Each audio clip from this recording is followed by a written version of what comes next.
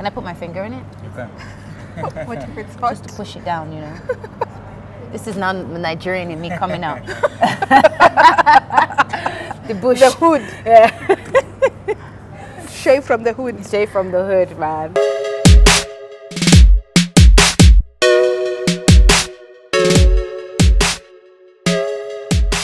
Hello guys, welcome to The Sauce. We've been here 3 times. What keeps you coming to Kenya?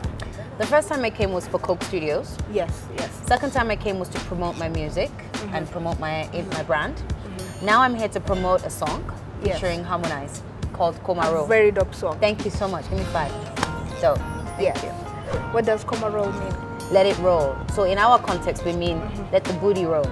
It's like a booty roll. Tootsie roll, hey, Twerk, hey, twerk, twerk. hey. Yeah, How not really. has the reception been? Yeah. Koma Roll reception has been dope. I mean, it was trending the first week of its release in Nairobi and in Lagos. Yes. So, you know, I'm really happy about that. But thanks to East Africa, Kenya in particular, you guys really made that shit pop. And I'm so grateful. In fact, I owe you guys my career because you made Murder pop, you made Right Now pop, you made Shay or Shay pop. Right Now. I'm so happy. Are you planning to work with a Kenyan artist? I would love to work with Avril. I heard she's really good. Oh wow! And yes, I really want to, and I really want to work with Sauti Sol because they owe me a collaboration. You guys owe me. You owe me, nigga. Kenyan award-winning. Yes. That would be a great collaboration. Yes, I think so too. I Your think that, you know, let me tell you why I say they owe me. YOLO, which was one of my last singles. Yes. They were actually supposed to be on that record. Song? Yeah. What happened?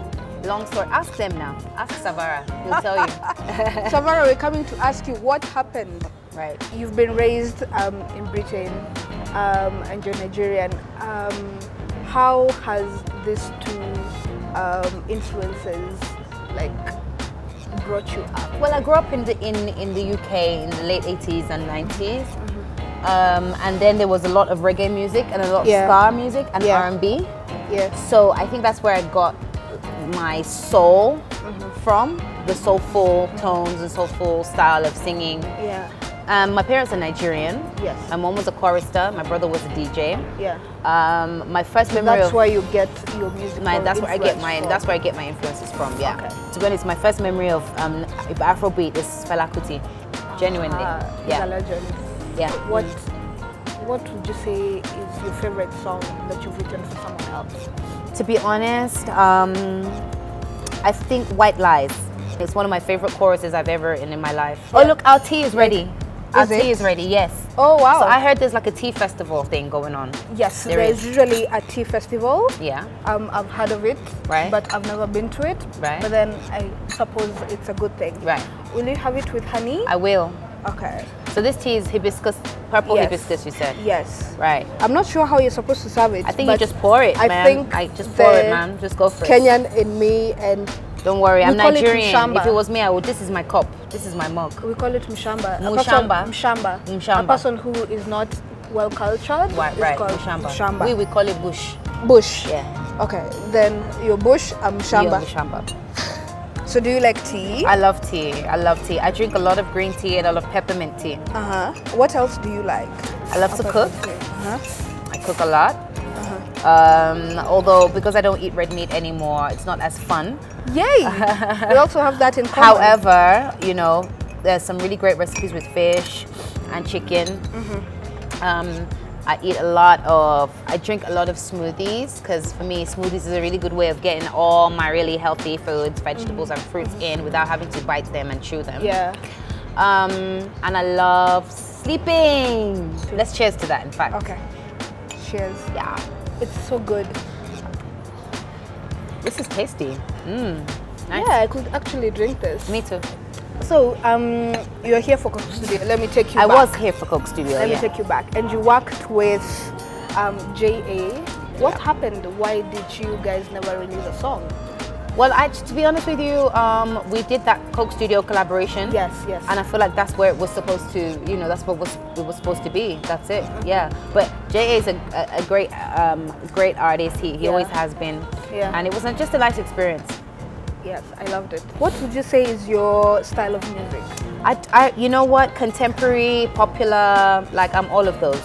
I don't really box myself, and I don't think I have to, and I don't think I should have to. I feel like, you know, the American acts, they go from rock to R&B to soul to hip hop to classical, opera, and they get away with it. They do it. I feel like just because we're Africans, we're used to what we like or what we're used to. Yeah. But I think that, you know, times have changed now and we're evolving. And I think people are accepting now different styles of music from one artist now. Yeah, definitely. Your style is funky, Thank you. If I can say so. Thank you. It looks very cool. But Thank then you. what would you define your fashion sense as? I would just say classic, edgy chick. Yeah. I dress according to my mood. You know, so definitely. Like if I'm, you know, so like this morning I had an interview on radio and I wore a jalabia, which is like a kimono. Okay, and then this afternoon I'm feeling quite funky and cool. Yeah. And I was coming to have tea with you. Yes. So I said, let me jazz up the tea a bit. Some tea, wear some hot pants and a t-shirt.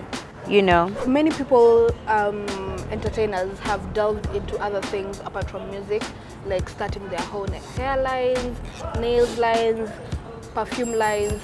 Is this something that you're looking to doing? With regards to nails, hair and stuff like that, yeah, this year I do plan on. In fact, I'm already talking with certain manufacturers about my own line. Yeah, that's dope. Thank you. We're definitely looking forward to that.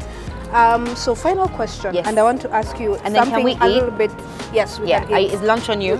Yes, on the house. The Node, Westlands is where we at. So something a little bit controversial. Yeah. So people liken you or say that you have some sort of similarity to Tiwa Savage. Really? Yes, they do. Is that a bad thing?